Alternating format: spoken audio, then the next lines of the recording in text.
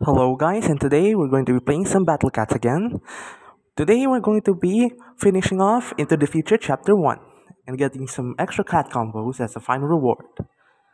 The final boss is extremely easy.